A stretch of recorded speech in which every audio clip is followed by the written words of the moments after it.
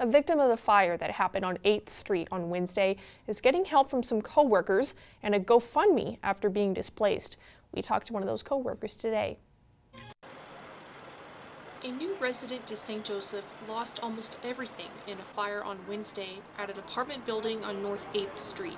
He just moved here roughly 3 months ago to get a higher income because he was over in Kansas. And so he works down at the Taco Bell, and then he started a second job here because he wanted to go to the Bahamas. That was his dream, so he started saving money.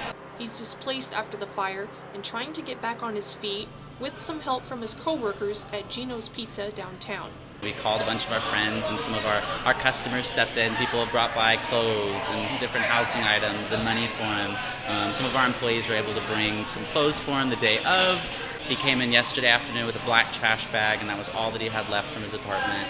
Palmer works at Geneo's with his parents, who are the owners, and he says all the employees chipped in to help, and Palmer started a GoFundMe. He just needs it all, so if anybody has anything or any extra money that they want to donate to him, he'd really benefit from it. The fire is still under investigation, and it's not clear yet exactly how many people lived in the building, but there were 36 apartments.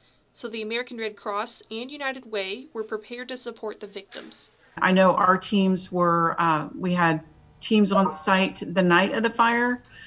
Then we had volunteers staged at the Red Cross building there in St. Joe.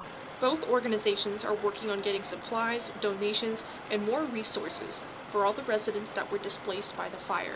So we're all staying in communication to make sure we're sharing those hygiene packs, snack items, foods, getting food pantry boxes to easy locations if someone needs it. And hopefully with enough money raised, Gabriel's coworker will be able to get a new place to live and maybe a trip to the Bahamas as well. It was pretty traumatizing for him. He was inside whenever the fire struck. He's a super sweet kid, and he's just trying to get it all together and figure out, where he wants to be. And it was really sad that he had to endure that, and we're hoping that he can make it through in a good amount of time. If you want to donate to the GoFundMe, we will have a link to it in this article on our website, and you can also find it on the Geneo's Pizza Facebook page.